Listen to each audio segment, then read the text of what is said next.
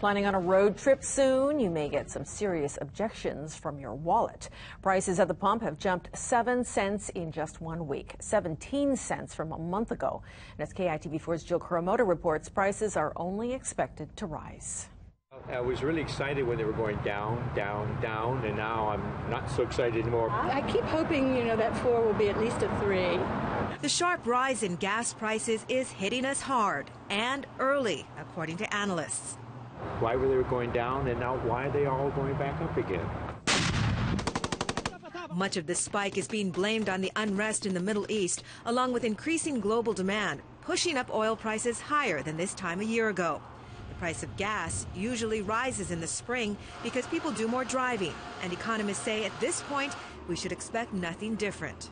They could get back to what they were last spring and summer. That means the average price of gas peaking at just under $4.50 a gallon.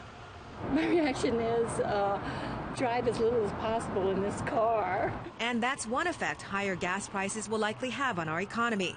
But UH economist Lawrence Boyd says higher oil prices here in Hawaii have a bigger impact due to our dependence on oil to generate electricity. You see an almost immediate impact of high oil prices on your monthly electric bill. On the whole, it's not a good thing. On the whole, what it means is that people are channeling more money into one thing that's basically a necessity for them, and less money into other things.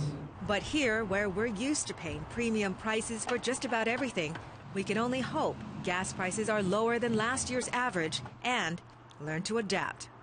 Well, I have my bicycle underneath the house. I think it might come back out. Jill Kuramoto, KITV4 News.